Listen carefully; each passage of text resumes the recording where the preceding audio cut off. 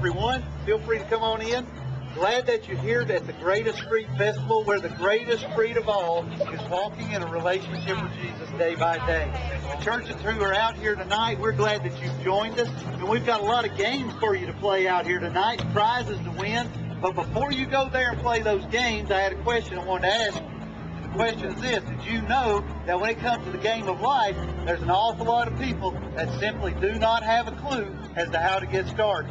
In fact, we struggle from time to time. We all do, because sometimes it feels like life has just put us through a twister and things are all up in the air, and that's just the way things are, just sort of discombobulated. Or maybe we're struggling with those big questions of life, questions that just boggle your mind until you're trying your best to wrap your mind around those things. Or maybe there are those days when life seems like one aggravation after the next, and that's what you're trying to try to sort out.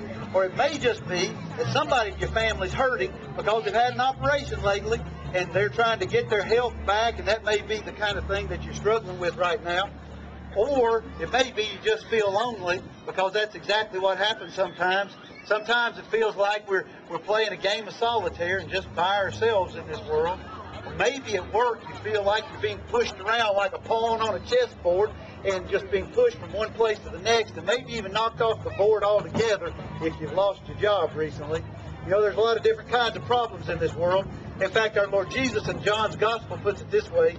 He said, "In this world you will know trouble." Trouble comes to us all. But Jesus kept on talking, and he said, "In this world you will know trouble, but take heart, for I have overcome the world."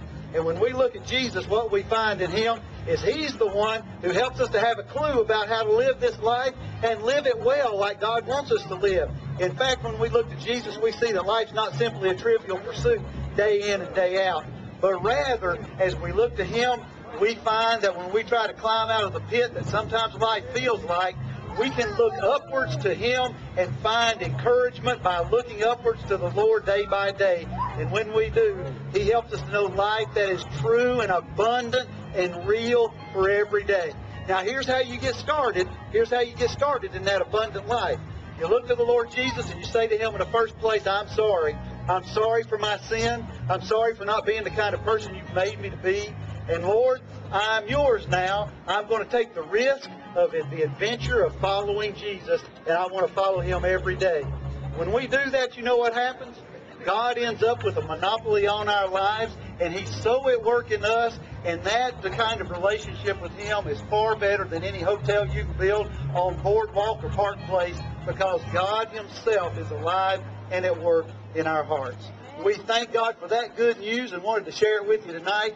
Thank you for coming to the Greatest Street Festival. Have a good time as you come in here. Everything's free as you go in. The carousel rides, the train rides. And folks at that blue tent right there, they'd love to talk with you some more about our Lord Jesus.